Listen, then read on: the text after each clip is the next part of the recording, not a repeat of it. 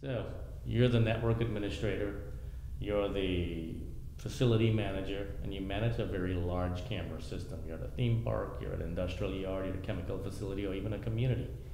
And and VR software says, hey, we do alerts. And if the cameras go offline, you get a notification. But when you turn those alerts on, if there's a 2 millisecond blip, you get about 100 emails. And every day you just get blasted with these emails that something's offline. And when you check, nothing's offline. So when there really is an issue, you don't know that there's an issue and the issue goes unheard of.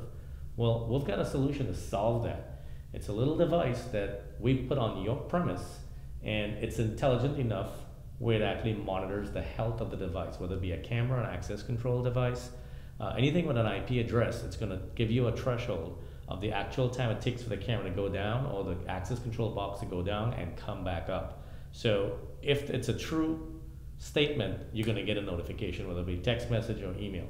Now, you'll say, well, what if the server dies? Well, this is not on the server. It's a separate device that's sitting on the network, and it monitors everything. So it gives you a heartbeat of what's going on.